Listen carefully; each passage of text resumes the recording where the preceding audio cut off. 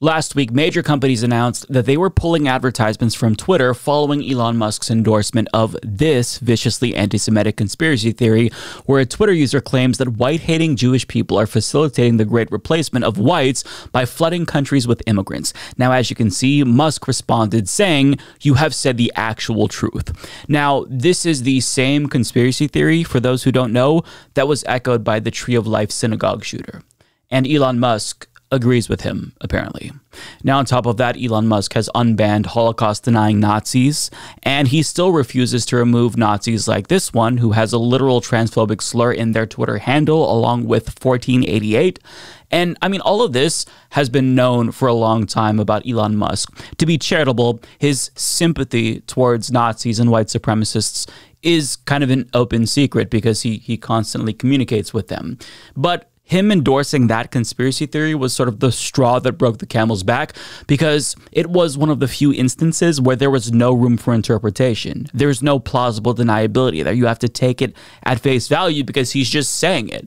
He went mask off. He said the quiet part loud. And as a result, advertisers couldn't justify spending money on Twitter, and they left. And now he's in full-on damage control mode in a shameless effort to lure back Twitter's advertisers. And one of the first things that he did was censor pro-Palestine speech on Twitter. Now, for ADL President Jonathan Greenblatt, that was all he needed to do, because he praised Musk for his, quote, leadership in fighting hate just one day after acknowledging that Musk endorsed this despicable anti-Semitic conspiracy theory.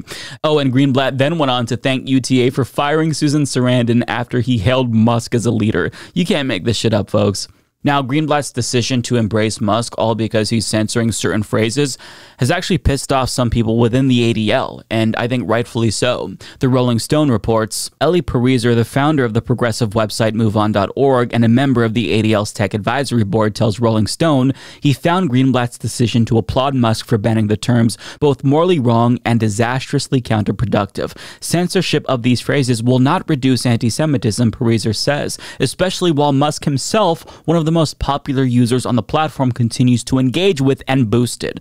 Pariser tells Rolling Stone that while he has historically supported the ADL's work against anti-Semitism and hate speech, unless the organization changes course, I plan to step down from the tech advisory board. He noted, however, that if the ADL acknowledged it had made a big mistake and course corrected, he would keep his place on the board. Though some ADL advisory board members who spoke with Rolling Stone continue to support Greenblatt, others have raised questions about his leadership, saying that the CEO's hardline stance on defending the Israeli government's actions in Gaza, as well as Greenblatt's history of aligning himself with an individual known for espousing anti-Semitic conspiracy theories, are eroding the organization's credibility. And I think that's important. The ADL has done good work in the past, so I want them to succeed, but Greenblatt here is undermining them by going to bat for the actions of the Israeli government, right? And I think that what's happening with the ADL is a microcosm of a bigger thing that we're seeing with Israel's defenders. If support for Israel's government automatically gets all of your accusations of anti-Semitism erased like that, it tells you a lot about the motivations of these folks, doesn't it? It suggests that Israel's defenders are only invoking anti-Semitism to shut down criticism of Israel. And this is a very dangerous game to play, because anti-Semitism is very real, and unfortunately it's on the rise around the world and in the United States. And conflating criticism of Israel's government with bigotry against the Jewish people is deeply dangerous, because Israel is a government, and we are allowed to criticize governments without having that criticism be conflated with the people of that government. Nobody questions whether or not we're Islamophobic for condemning Saudi Arabia's genocide in Yemen. Nobody cries racism for condemning corrupt warlords in sub-Saharan Africa, nor should they. But since Israel's genocide in Gaza is indefensible, the go-to tactic is to just shut down criticism altogether with cynical accusations of anti-Semitism. And if you're Jewish and you condemn the actions of the Israeli government, they'll just label you a self-hating Jewish person. We've seen this happen with Naomi Klein, Bernie Sanders, and it's gross, because in other words, it means that any and all criticisms of Israel are illegitimate by default. But if you unconditionally support Israel, their defenders will give you a pass, even if you say the most horrific anti-Semitism imaginable, as Elon Musk did. And it's not just Elon Musk. Pastor John Hagee was embraced at the March for Israel demonstration despite blaming Jewish people for the Holocaust and claiming that Hitler was sent by God. And now we're seeing the same thing happen where Elon Musk, who blamed Jewish people, not Israel, for white replacement, is all of a sudden embraced by Israel's defenders because he's signaling support for Israel's genocide in Gaza. In fact, he's even being welcomed in Israel. The New York Times reports Elon Musk traveled to Israel to meet Prime Minister Benjamin Netanyahu on Monday, touring the scene of a Hamas attack in a visit that appeared aimed at calming the outcry over his endorsement of an anti-Semitic conspiracy theory on X, the social media platform he owns. On Tuesday, after arriving in Israel, Mr. Musk wrote on X that actions speak louder than words. Wearing a flak jacket, he toured Kfar Aza, an Israeli kibbutz, where dozens of people were killed during the Hamas attack on October 7th. Now, I find this incredibly fucking gross. Does anyone actually believe that Elon Musk has had a change of heart in the week since he blamed Jewish people for white replacement? Of course not. Nobody believes that. Netanyahu doesn't believe that.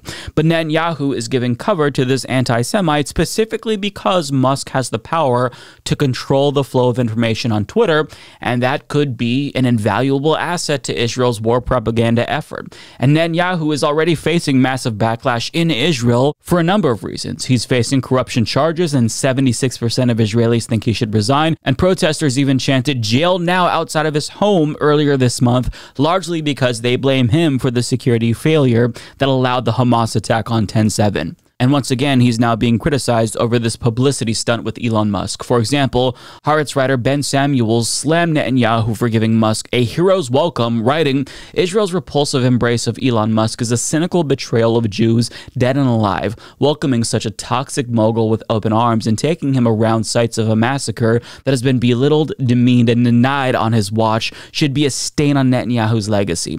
And also, Esther Solomon, the editor-in-chief of Haaretz, tweeted, "Blatant anti-Semite and publisher of anti-Semitism Elon Musk should be persona non grata in Israel. Instead, Netanyahu, plumbing new depths of amoral sycophancy, gives him a PR visit to the kibbutzim devastated by Hamas. Profane, venal, bilious, both of them. And they're right to be pissed off. This man endorsed an anti-Semitic conspiracy theory that is so vile it was literally used to justify the slaughter of innocent Jewish people. But now Netanyahu is giving him cover and taking him on a tour because it's politically expedient, because Elon Musk could be a valuable asset to him in his genocide against Gazans. It's just so disgusting, and Elon Musk is really going all in on his embrace of Israel's war propaganda, and I say this because during a Twitter Spaces with Netanyahu, Musk seemingly agreed with the dumbest lies that Netanyahu used to manufacture consent for his genocide in Gaza. Case in point. The one thing you cannot do is give immunity to the terrorists because they're hiding among civilians. Because if you give them immunity, everybody says they shouldn't be doing this. But effectively, nobody's willing to take the action to make sure that this is not an effective tactic. Because if it is, it'll repeat itself again and again and again. By the way, Hamas says we're going to do it again and again. But it's not only against Israel that they'll do it. This will spread very quickly throughout the Middle East, imperil the entire region.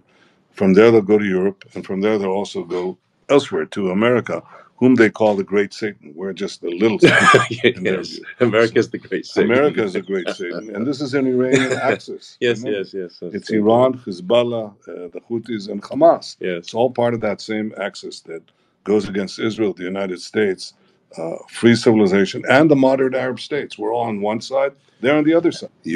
We have first a mission to destroy Hamas. Nothing's going to stop that, because if you want peace, destroy Hamas. If you want security, destroy Hamas. If you want a better life for the Palestinians in Gaza who've been hijacked by Hamas, destroy Hamas. All of that is a precursor to the question that you asked. You first have to get rid of the poisonous regime, as you did in Germany, as you did in Japan in World War II. These were two... There's no choice. There's no choice. So that's a prerequisite. Yes. Listening to that makes it very clear as to why Netanyahu is doing this. 1.2 million people on Twitter heard the Israeli Prime Minister fearmonger about Hamas coming to America because they're supposedly hell-bent on global domination just like the Nazis. I mean, this is why Netanyahu felt the need to give Elon Musk a pass for his anti-Semitism. That's why, because he's useful. But what's especially gross is these self-interested assholes are both performing for everyone. And I think it's obvious to see that, but a lot of people won't see through their opportunism. Musk, for example, only cares about money and wants to get advertisers back on Twitter and possibly sell Starlink to Israel as well, and maybe to Gaza if Israel approves, of course, but it's definitely not an occupation. Don't call it that.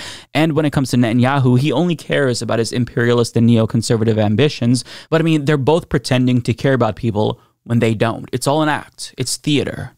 Now, Jewish activist and writer Joshua P. Hill explained in a Substack published on October 29th how this game that's being played by Zionists like Netanyahu literally endangers Jewish people around the world. And here's what he says. It is easy to denounce every anti-Semitic attack that has come in the wake of Israel's relentless and genocidal attack on Gaza. I condemn them all. I want my family and my friends to be safe. I want to be safe. And so I also condemn the decades-long Zionist effort to claim my entire religion and claim my entire people. Judaism is a religion, a culture, and in many ways an ethnicity. Zionism is a political and colonial project. In equating them, the state of Israel and Zionist propagandists tie my people to their violence. They link us to their atrocities in the minds of millions. And for them, that is just one of the acceptable prices worth paying in their efforts to get the world to side with their program of ethnic cleansing, occupation, and apartheid. Now, I do not believe that our safety is really the priority of the Zionist government. They work overtime to tie my people, our entire religion, to their violent project in the eyes of the world, no matter the harm and backlash this contributes to. They force Zionist Jews everywhere into the arms of the right, into the arms of people who couldn't care less about us. Exactly. People like Elon Musk, for example. Now, I would highly encourage you to read the entire column. I'll link to it down below because he makes a lot of really important points, and I think that his voice is important here in this discussion. But I think this is why it's important to reiterate again that Jewish people are not responsible for the actions of the Israeli government in the same way that Gazans aren't responsible for the actions of Hamas. Again, people are people and governments are governments. So if you say that it's anti-Semitic to criticize Israel's indiscriminate bombing campaign in Gaza, you are necessarily ascribing culpability to Jewish people who have nothing to do with those atrocities. And I think that that conflation and generalization of all Jewish people with Israel is anti-Semitism. It's almost an incitement of hatred and violence against these people who have nothing to do with what the government of Israel is doing. People are not monolithic. Israeli citizens don't even like Netanyahu, and governments often don't have the same interests as their people. So it is absolutely absurd to me to say that if you criticize what Israel is doing, you are anti-Semitic. But defenders of Israel don't care. They'll gladly conflate any and all criticism of Israel with anti-Semitism because it's a tactic that works. That's why they do it.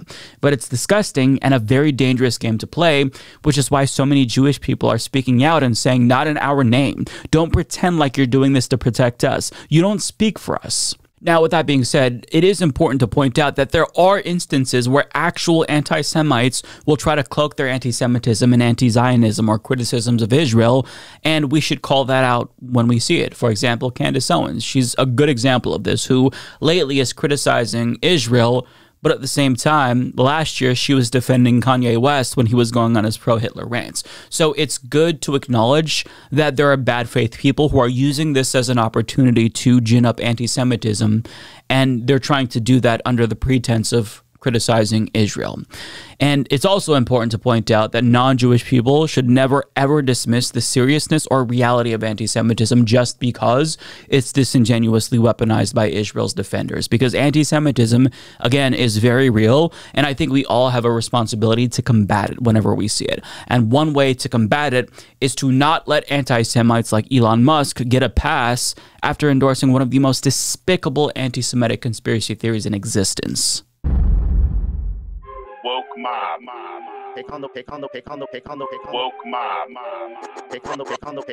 Woke ideology. Woke ideology. Woke ideology. Woke ideology. Woke ideology. Woke test. Woke ideology. Woke Olympics. Woke ideology. Woke ideology. Woke ideology. Woke ideology. Woke ideology. Woke ideology. Woke ideology. Weaponized wokery. Woke ideology.